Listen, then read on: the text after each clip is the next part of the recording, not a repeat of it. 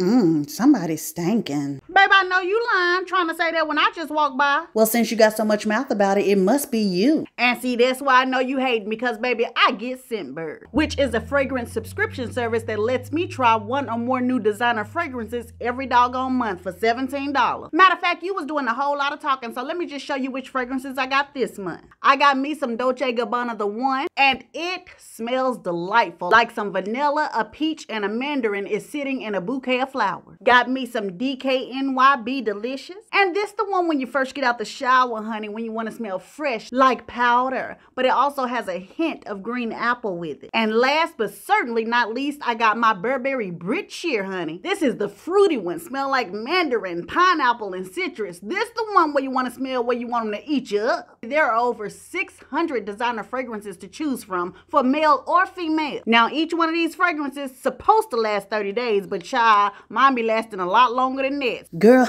you know I was just kidding. You got any discounts or anything that I can use to get me some SCENTBIRD? You better be glad I'm nice. All you got to do is click the link below to visit the SCENTBIRD website, or scan the QR code on the screen and use my code up above for 55% off of your first month at SCENTBIRD. Baby, that's about $8 for your first month. I'm finna do that now, girl. Thank you. You are so sweet. This is Ashley with Ashley Says So. This is an old Hollywood scandalous story about the tortured soul of Mr. Billy Preston and what really destroyed him. Let's go ahead and get to the disclaimer so we can get to the story. The whole video is hearsay, rumor, and gossip that I find on TV, online, magazine, books, and I ball it all up and I tell you guys a story. It's all for entertainment purposes only.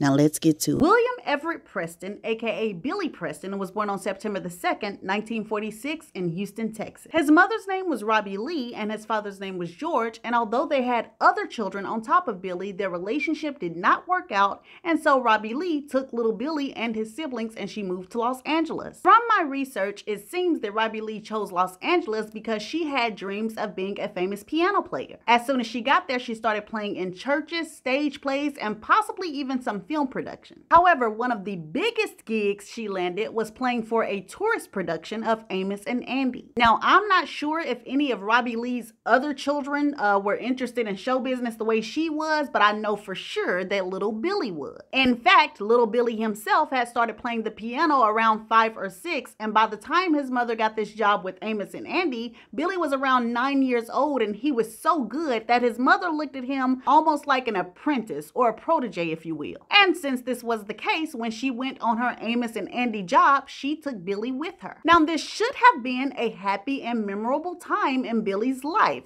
He's with Amos and Andy, he's got his mother by his side, you know, he's meeting new people, learning new things. Should have definitely been a dream, but this tour right here was no dream at all. In fact, it was a nightmare, because while Billy was traveling and touring with his mom, a man that we'll just call Bob, we'll name him Bob, a man named Bob was the actual tourist company's pianist. And so being the tourist company's pianist, this meant that he spent a lot of time with Robbie Lee and also a lot of time with Billy. And Bob took a liking to young Billy, and not in a good way. So suddenly, Bob would find all of these excuses of why he needed to work with Billy alone. You know, Miss Robbie Lee, you got so much stuff to do. You ain't got to be in here while I coach little Billy. You know, go on, handle your business. Oh, Robbie Lee, I tell you, I think your boy Billy would learn the piano better, you know, if you was away. You know how children are when their parents are around. You know, maybe you should leave. Excuse after excuse, reason after reason, and to everybody's horror,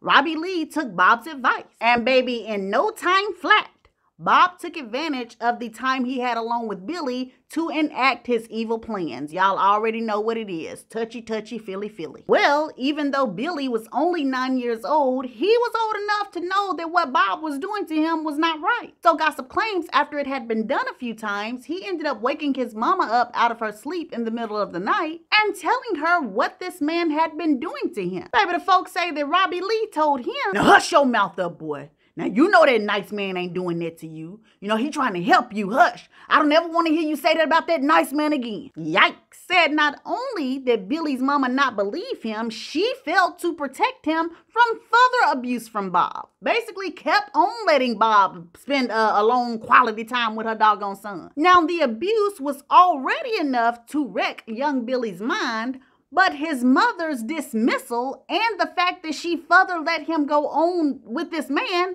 totally wrecked his mind. And this episode right here would get the ball rolling for trauma to happen to him for the rest of his life. And I'm going to tell you something else. I really think that Robbie Lee's failure to listen to her son and protect him probably made Billy feel like maybe he deserved some sort of abuse. And I say this because after this episode, rumor has it that almost several men lined up to basically abuse this child, and it was almost like Billy accepted it, almost like he was defeated. As a matter of fact, when Billy and his mother got done with the Amos and Andy tour, because Billy had done so well, he started to play piano behind some huge names in the gospel community.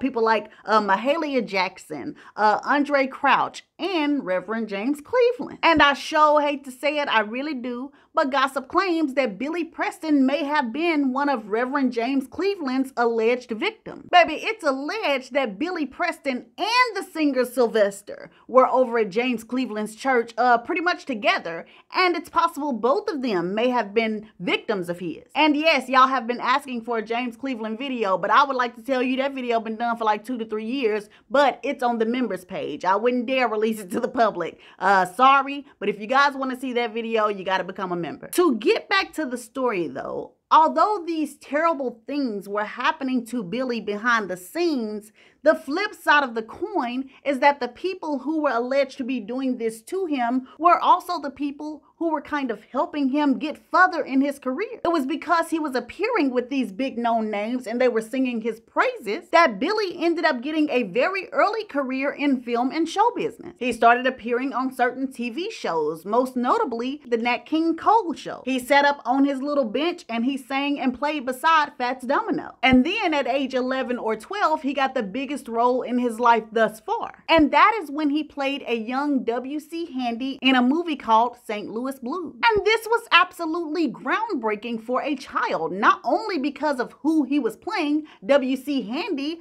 because of the dynamite cast that was beside him. You had Pearl Bailey, you had Nat King Cole, Eartha Kitt, Ella Fitzgerald, Ruby Dee, and many more. So Billy Preston certainly was the new kid in town and everybody had eyes on him. He continued to play music behind big gospel legends, but at the age of 15, he started to play music behind Little Richard. And I don't know if it's true or not, but gossip claims that Little Richard was basically using Billy Preston as a boy toy. In fact, in 1965, a German bodyguard who basically said that he had been one of the security bodyguards on the tour, he came out with a book and basically told the world that Little Richard was using Billy Preston for this. Now, Billy Preston absolutely denied this. He said it was a nasty rumor and there was no truth to this, but it was out there. And even though I don't know if that is true or false, I do know that his time spent with Little Richard basically rocketed his name with the stars. You know, he started playing with everybody. He was playing with Jackie Wilson at the age of 16. Also at the age of 16, he started playing behind Sam Cooke. And this is when he really started getting his bearings, because he also recorded his first album on Sam Cooke's label. The album, which was called 16-Year-Old Soul,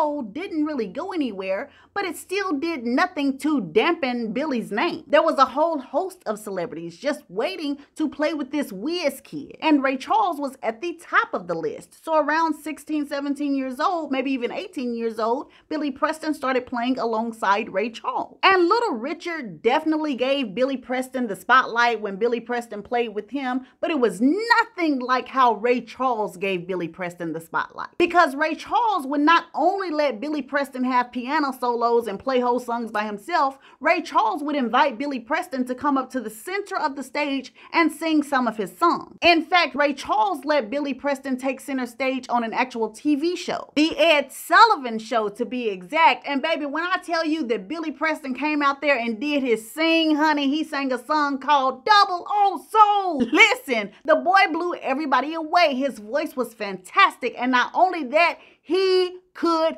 Move, baby.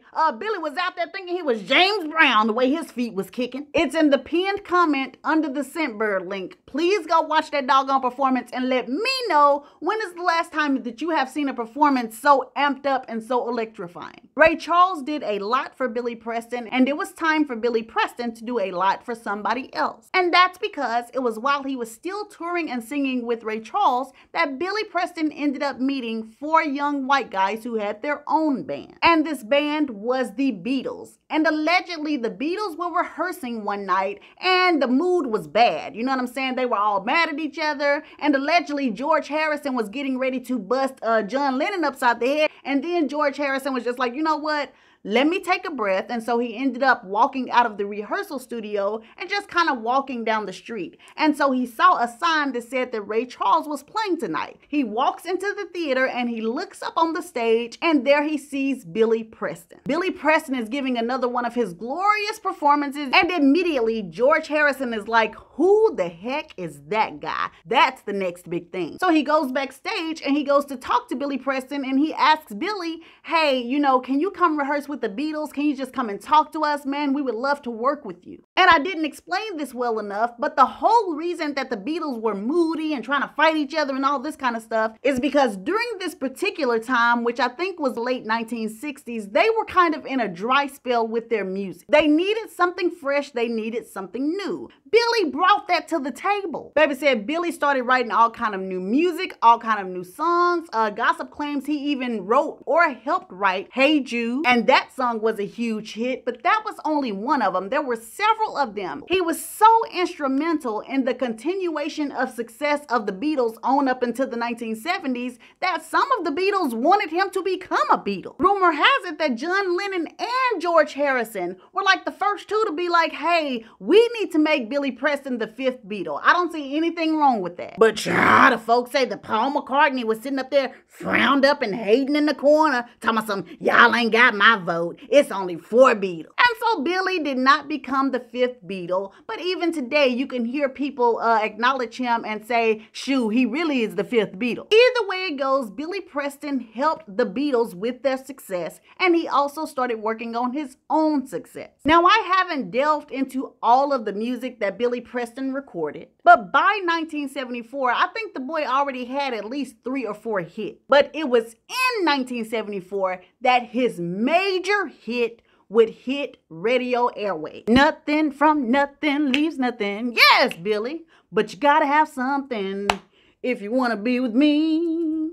Nothing from nothing leaves nothing. Y'all didn't know I was gonna hit it, did you? Doggone it. Yes, nothing from nothing leaves nothing. That doggone intro blasted out on radio stations and baby, blew everybody's hair back. The song was a mega hit. It stayed on the top of the Billboard charts for at least a week, sold a boatload of copies, and it really just cemented Billy Preston's legacy as a musical genius. And y'all are waiting for me to say that's when he blasted into the stratosphere and what we know him as today, but I'm not gonna say that, because that's absolutely what did not happen. Because while everybody was happy and cheering and, yeah, Billy, you go get him, Billy Preston on the inside was massively depressed. And he was fighting hard in a battle that he was destined to lose. Let's get to the scandal of it all, baby. So I've already told you guys that Billy Preston was molested at a young age. Well, gossip claims him being molested turned him into a gay man. I know folks say that you can't turn nobody gay and all this kind of stuff. I get it. You know what I'm saying? I'm just telling y'all what the rumors say. Well, anyways, this is what gossip claims. And because Billy was a gay man, he was absolutely tormented. Because you have these grown men that did this to him, particularly pastors, church leaders, choir directors, all these kind of men that did this to him, had him where he started feeling a certain way or started realizing some things about him and his sexuality. And then these same pastors, church directors, church leaders would get up in the pulpit or the choir stand and tell Billy that the way he felt was wrong. They would stand there and they would preach against homosexuality, preach against men and men, women and women. And so this is a 9, 10, 11-year-old child that's sitting in the audience that is absolutely confused. Not only is he confused, but the men that opened this up inside of you that possibly even made you feel this way are pointing down on you, telling you that if you feel this way, if anybody feels this way, it's wrong. And guess what? God hates it and you're going to hell. And so Billy, first of all, gets confused. Then he starts to get scared because you're telling him he's going to go to hell. And then he starts to feel guilty because even though you're telling him this and he's supposed to be scared of hell and God and everybody else, he still cannot shake these feelings. And so this is the seed that was planted in him as a young child. And by the time that he became an adult, it had grown into a big tree. You know what I'm saying? He had stressed and had been anxious with anxiety and all these thoughts and everything over the years. Like, it just basically shredded his mind to pieces. And things would only get worse from here. Because Billy was a guilty gay, and I'm not even trying to be funny saying that, that's really literally what it was. He was a guilty gay man. He spent most of his young adulthood trying to be a macho man. You know what I'm saying? A lover boy who just loved women. I gotta have them all. And he really didn't have to have them all. In fact, he didn't even want them all. Didn't want them at all. You know, but he felt he had to portray this. So this led to him trying to make relationships work with women, and they usually didn't work out. However, in the late 1960s, early 1970s, he did find a woman that he finally connected with. Her name was Kathy Silva. Gossip claims Kathy Silva is the only woman that Billy ever loved. But he confided in some of his close friends that he would have to get higher than a giraffe's TT just to get it on with Kathy. And if he could not find a drug, or if he wasn't high, then he just couldn't get it on with her. And so I'm pretty sure most signs would point to the fact that this probably meant that their lovemaking was sporadic. But even through this, they still ended up being together, and Billy was actually going to marry Kathy. He proposed to her. She was his fiance. But just like Billy was feeling the tension when it came down to them making love, Kathy was feeling this same tension and this same hesitancy. And unfortunately, Billy ends up becoming really close friends with Sly Stone. Well, here comes Sly, who has a very healthy appetite for women, all around Kathy Silva. You know, what's up, Kat? How you doing? What's up, girl? Doing all this kind of stuff. And Billy ends up coming home from a tour one day, and he gets in the bedroom, and Kathy's legs are up to the sky, baby. Or should I say up to the Sly? Because that's definitely who was in between them. Baby, gossip says the Sly was just kind of like, you know, shoot, sorry, man. You know, but it is what it is. And maybe it's because he knew Billy was a gay man. You know, I'm not sure. But either way it goes, Sly was wrong because Kathy Silva was Billy's fiance. And to be honest with you, the people say that this affair devastated Billy Preston. He had put a lot into this relationship with Kathy. You know what I'm saying? He basically forced himself to be attracted to her, and also like they did have a connection. So it devastated him, and it also made him even more hard on himself because he started to feel like, here I am trying to be a straight guy and I failed. Then he had to start all over again. You know what I'm saying? Now he got to put the mask back on and start from square one, hoping that he would get another woman because he was dead set on keeping up this disguise. And it's alleged that the very small circle of people who knew that Billy was gay would kind of just tell him, you know, why don't you just live your life as a gay man? You know what I'm saying? Quit trying to be something that you're not. And Billy would basically go off. Man, don't you know that that's a sin? I can't live like that. You know, my family gonna look at me wrong. You know, I can't displease God. What, you want me to go to hell? And so he kept his mask on. And of course, this kept that ongoing battle inside of him. But trying to keep his true identity unknown led Billy down an even darker road. He started to do almost anything to fulfill his sexual desire. Rumor has it he started cruising close to the Soul Train lot, looking for dancers who may have been gay, trying to pick these guys up. There was also a claim that he ended up hiring a young musician to work for him, and when the young musician showed up for work the first day, Billy straight up asked him directly, hey man, what you gonna do? You gonna give me some throaty bodie? Hey, please give me some throaty bodie. You gonna give me some? And it's quite obvious that this young musician was a homosexual because Billy wouldn't just be comfortable just straight out asking that. But it was the way he asked. You ain't tried to get to know this man. You ain't tried to do nothing. You just coming straight out, you know, asking for him to do a sexual favor for you. Almost like Billy was just like, you know, like, I need to get my rocks off, you know.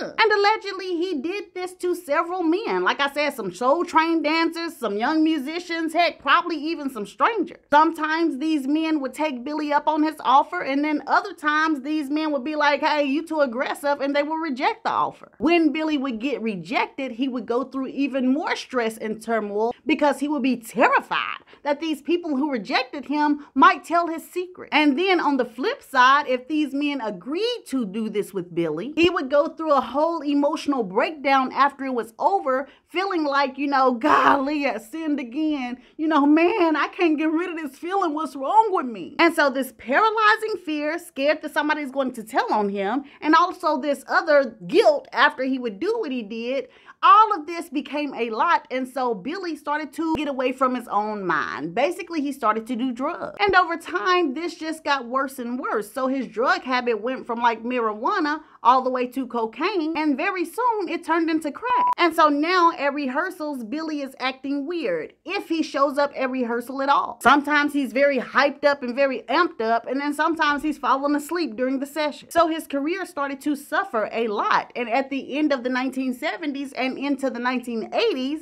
it really started to hit the skids. It was going to the slums. Well, let me say this. The official story is that because of the drugs, his career started going to the slums.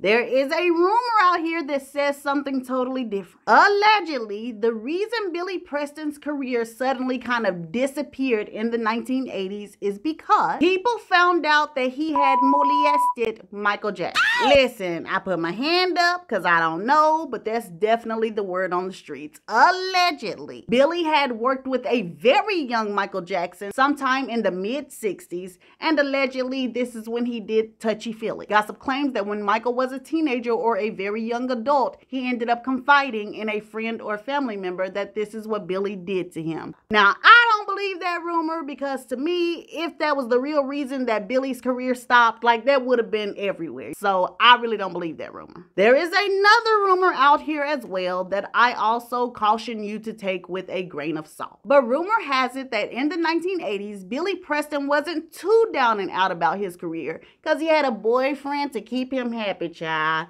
And the folks say the boyfriend was Bobby DeBar. Now, before y'all start screaming and hollering and possibly throwing stuff at your phone and TV, this, like I said, is a grain of salt rumor. It ended up on a gossip blog. Y'all know how I feel about those rumors because people could just make stuff up. But yes, for some reason, people in the gossip blogs feel like it's a possibility that Billy Preston and Bobby DeBarge messed around with each other. But let's get back to some of the real reasons that Billy Preston's life was taking a detour. One of the reasons was because Billy Preston really didn't have as much money as he should have had. A lot of that times when he was working with the Beatles and Ray Charles and some of the other people, but especially the Beatles, gossip claims that Billy Preston really didn't get paid for his work like he should have, while he should have been getting a huge percentage for the work that he put in, the things he did. And so now you have Billy, whose career is not going well. He also already doesn't have a lot of money, and he has a drug addiction. So Billy does what he feels like he needs to do for money. And rumor has it that either in the year 1991 or 1996, Billy Preston's house goes up in flames. Billy running around talking about some fire, fire, fire, somebody help me, help me. But when the fire department and the police department get there, they done found out that he done set the house on fire,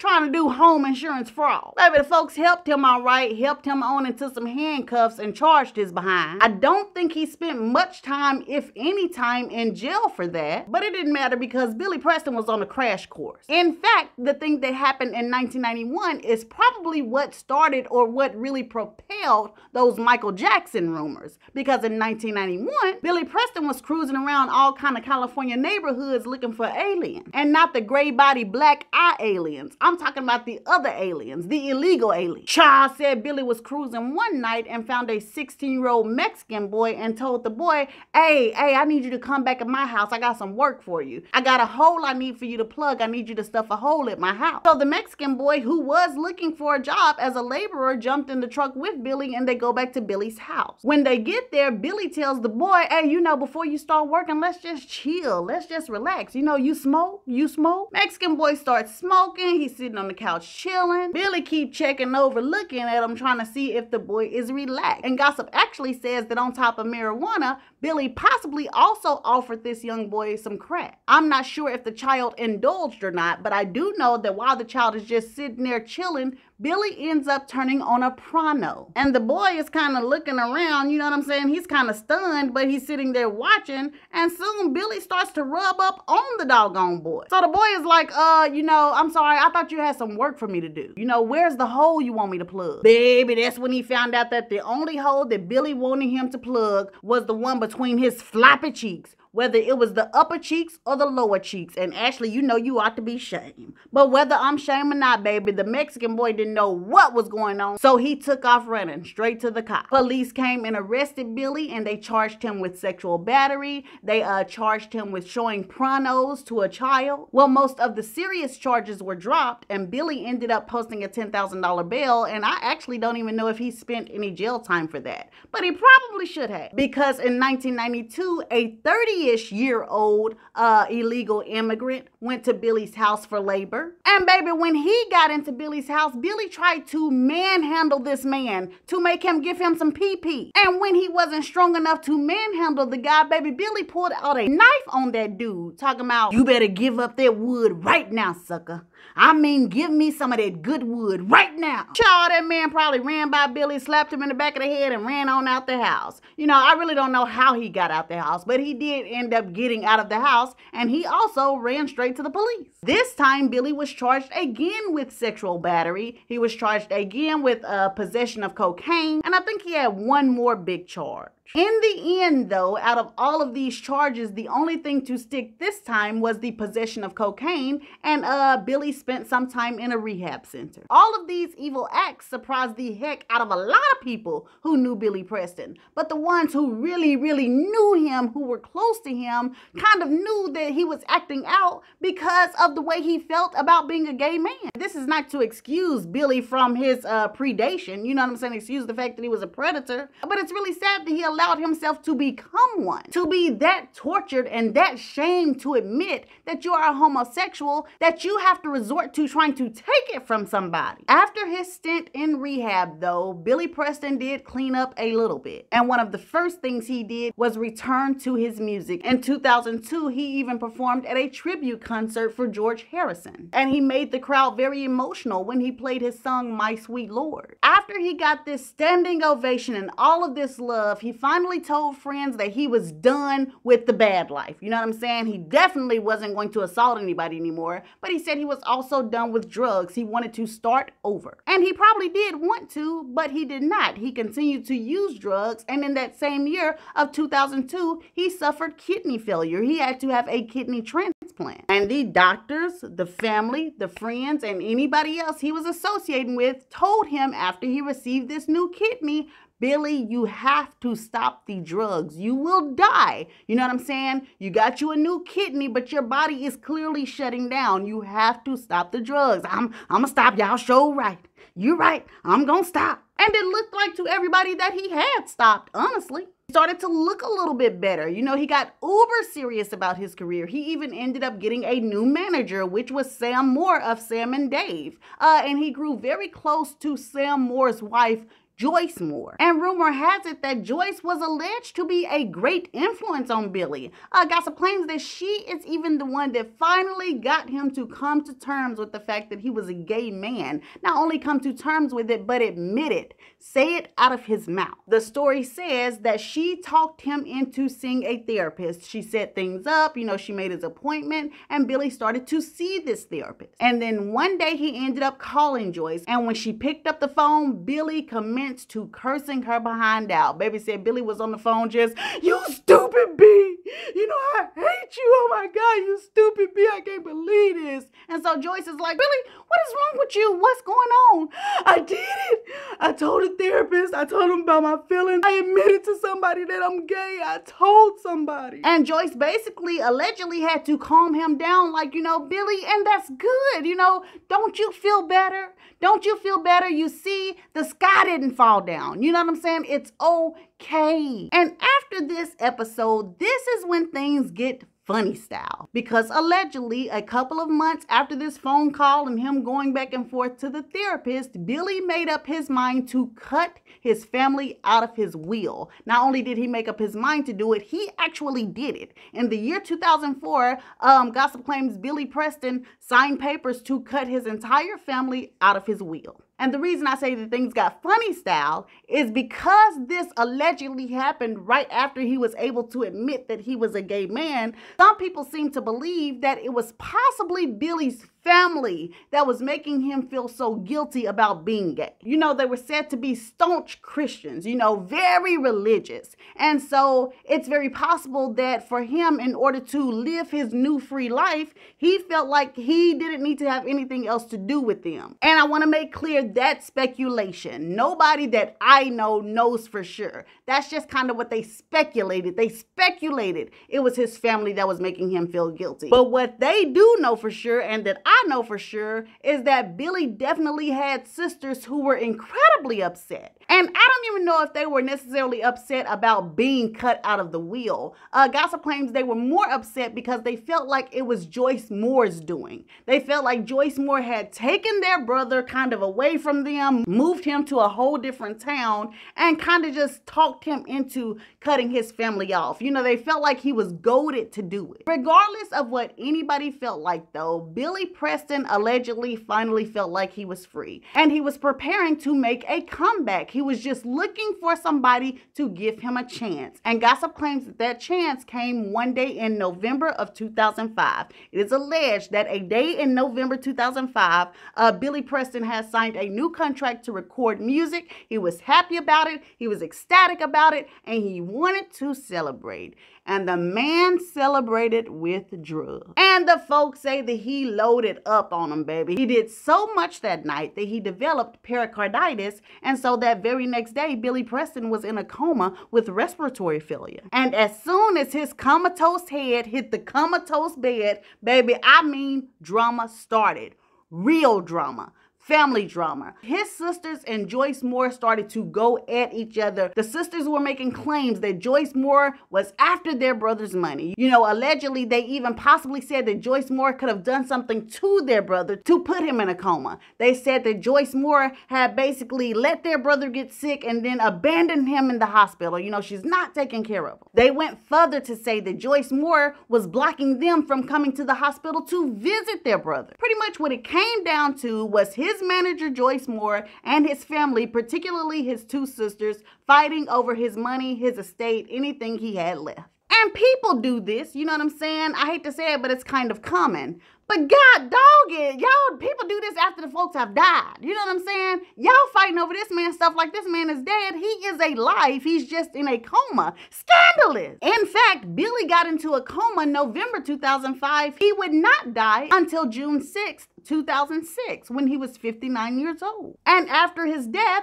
I don't even think anybody grieved or really had time to grieve and mourn because they were too busy fighting. These two factions fought over Billy Preston's money, valuables, and estate for years, baby. When I say years, it actually finally ended in the year 2016, and it ended in the favor of Joyce Moore. The judge declared that Billy Preston's trust and his will should stand and that the family would not get anything. And then with all of this scandal that surrounded his life, Billy Preston never really got the due praise he should have received for all of his contributions to the music industry. I know I mostly talked about the Beatles, but Billy Preston did a lot of stuff. His hand was in a lot of stuff. He helped a lot of people, and a lot of songs would not have been hits if it was not for him. But this man has no Hall of Fame type stuff. You know what I'm saying? He has no stars on nobody's sidewalk or anything. So it's just a sad tale. But anyways, we are at the end of the old Hollywood scandalous tale of the life of Mr. Billy Preston.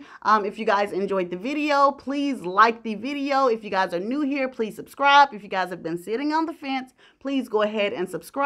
I love you guys so much. I'll see you soon with another video. Bye.